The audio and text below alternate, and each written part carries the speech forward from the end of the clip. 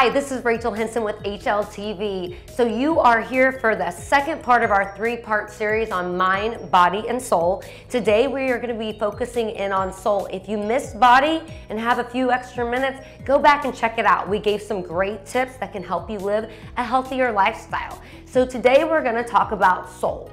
So there are a lot of different religions and beliefs out there, but a lot of them all come from kind of the same thing as far as being kind to your neighbor. That's one of the main things that I had to learn and really practice. I promised to tell y'all the story of 30 days in Nicaragua with no electricity and no running water. So it was a very trying time. That's how I got my 200-hour yoga certification to teach. But not everybody was on my same page and or my same level, and they were very advanced compared to me. So every night I had to go to bed and pray to love my neighbor. They had very different views than me, very different thoughts, but we ended up all coming together. If it was Survivor, I would have not gotten kicked off the island, as I was the only person that knew how to fix doors, toilets, and other things. There was a lot of feminism out there, and they did not want to ask any men for help. So I became essential to them by just using the capabilities I have from, learning from the farm and things like that.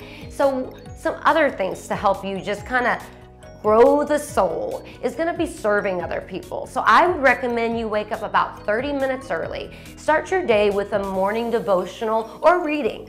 I prefer the Duck Commander Dynasty devotional. It starts out with a little bit about some duck hunting and then goes into a Bible verse and just sets my mood for the day.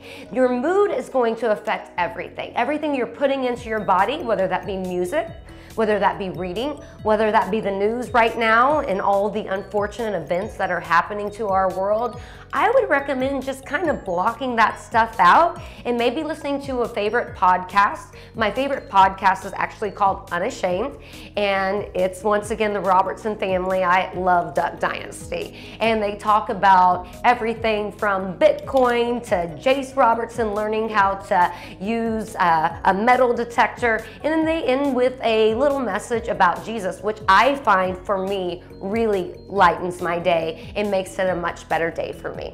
So other things you can also do, listening to positive music is a great way, just setting the tone for your day. So another thing that I really, really like is the way that when we started goat yoga, we were so blessed by everything the community actually came out and played with the goats. Secondly, they were just so giving and so kind and so patient with us. So that's what we actually based Goat Yoga Houston on, is a verse from Luke, to whom much is given, much is required. So whenever we did a class or anything like that, we did tithe to the church. That makes me feel good. Maybe you have a favorite organization or a favorite charity that you can give to. Once again, you're growing by serving others. You will become the light of the world, just like it says. And when we do yoga and we talk about that breathing, that big inhale and that nice exhale, and that inner fire that we start burning, that's going to show if your soul is in the right place. It's going to show in the way you speak to people, the way you walk down the street, and just sometimes the way that you handle things. So I would definitely recommend that. Other things with your soul are going to be maybe joining a charitable organization, maybe joining, if you're into church, maybe joining a small group and getting to know things better, adding a reading to your daily devotional on top of that, or closing your night with reading your Bible or something else. So when I talked about the Nicaraguan days, we did study Patanjali, the 8 limbs of yoga.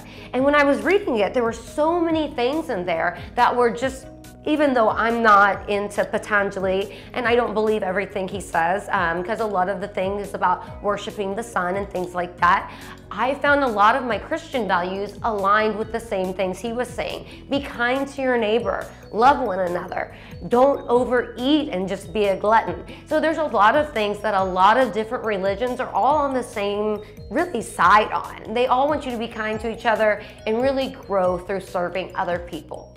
So this is going to be our soul section of our 3-part series on mind, body, and soul.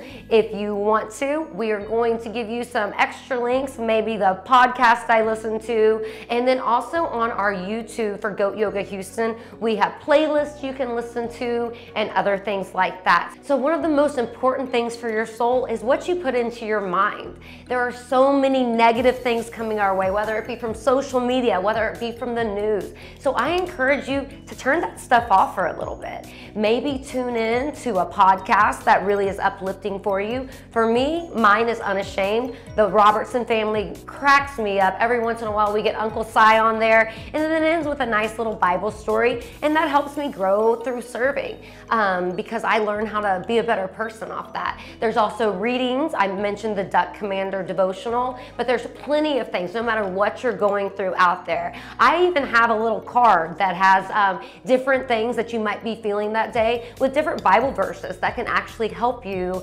maybe reverse those negative feelings, because your soul is all about what you take in. If you're taking in negativeness, you're going to put out negativeness. And what we want is we want happy people walking around, whether that's yogis, goat people, or just regular people. We want your soul shining through, and like I said, you will be the light of the world, and it will show on your face, in your actions, and also just in your smile. Thank you so much for joining us for our second section of our 3-part series. This part was about soul. I hope we gave you some awesome tips that makes you just grow through serving other people and helping other people. Don't forget to tune in for our 3rd part of this series, which is going to be about the mind. So there's all kinds of things up in the mind, and we're gonna try to sort out what makes you feel the best. So come back and check us out for part 3 of Mind, Body, and Soul, and we're gonna talk about your mind. See you then.